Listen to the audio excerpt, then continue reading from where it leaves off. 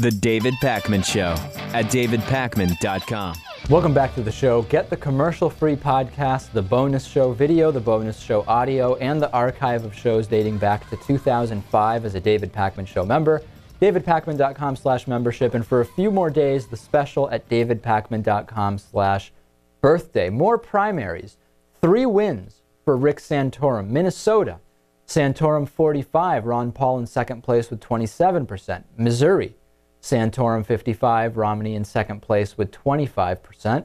And Colorado, Santorum 40, Romney close behind at 35. The delegate count now, Lewis, is Romney 106, Gingrich 38, Santorum 22, and Ron Paul with 20 delegates. Here's something interesting. Donald Trump took credit for Romney's Nevada win. Is he taking credit for these 3 losses for Mitt Romney, or did Romney simply not lose by as much as he would have if he didn't have that Donald Trump endorsement? That's got to be it. You think that's his line on it? Yeah.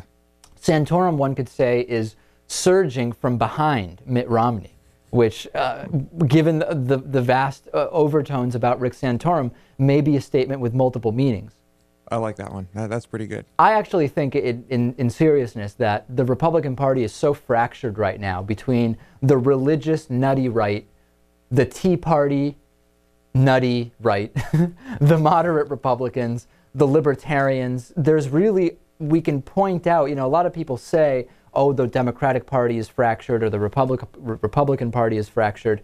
We can really pick out exactly the way in which the Republican Party is split into so many different directions, and I still don't know how this is going to play in a national election. Early polls are saying Obama's doing well against any of these potential Republican nominees, but those polls really mean nothing right now because they are going to be so tainted by people's opinion of the tone of the Republican race in general. Once there is a Republican nominee, I think that people who are now saying, I might vote for Obama if it's this Republican instead of that one, are going to come back to the Republican Party if that's the way they've been voting historically.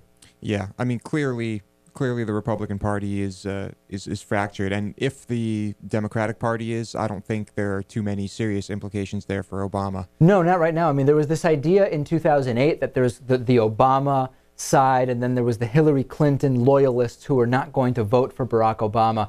Are the Hillary Clinton loyalists going to vote for Mitt Romney? I mean, let's be honest. Right. It's not going to be a realistic effect.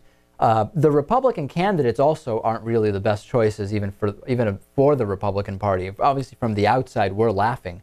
But even within the Republican Party, these aren't really the best choices. It's kind of like these are the last 4 items left on the shelf at a convenience store before a hurricane hits. You're going to take them because you need them. There's a hurricane coming.